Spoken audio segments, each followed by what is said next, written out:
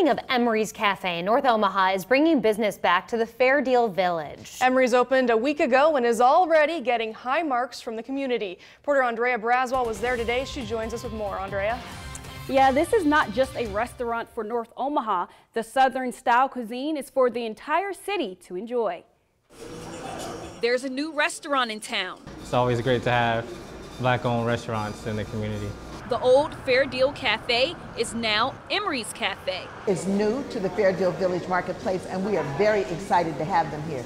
With a new chef and new management, Emery's is serving up Southern-style food for the entire city. There is a chef, Chef Mike, who cooks excellent food.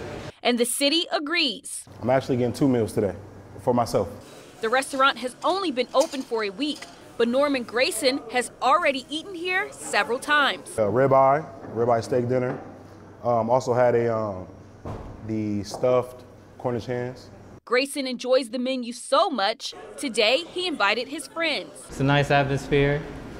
Seems pretty comfortable spot to be at.